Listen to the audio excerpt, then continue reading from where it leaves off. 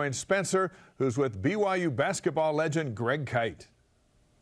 It wouldn't be a Florida tailgate in a proper pregame scenario without interviewing one of our most famous Florida alumni, Greg Kite, outstanding basketball player for BYU. Greg, you're here to support football, and we're hoping things go differently than they did 3 years ago when you were here. Absolutely. We were here a couple of years ago when they played USF, and it wasn't the outcome we wanted, but we're huge BYU football fans. We love it. You know, I was there during the Lavelle era, and Steve Young, Mark Wilson, Jim McMahon. Hard to not be hooked. And so we love it. We love the Cougars. We follow them, lose or win, everywhere they go. Now, you're a man that understands that bringing back experience and swagger and a team that's been, you know, at the core really together for a long time, because you played on a team like that with the basketball side.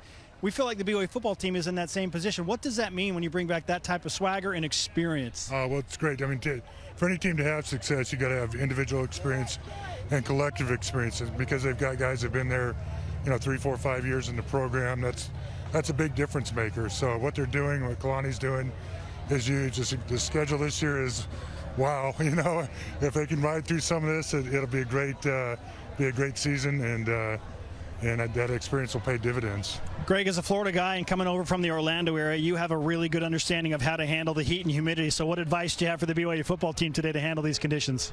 Bring an air conditioner with you.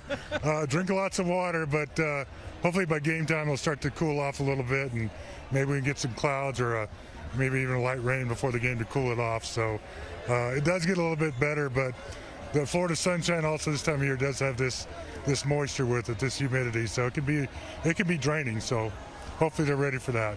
Greg, I have to ask before we let you go, what's your prediction for today's game between BYU at USF? Cougs 38, USF 17. Okay. 21-point win for BYU. Greg, thanks for the time. Great to catch up with you. Thanks. Good to be here. Let's go Cougars.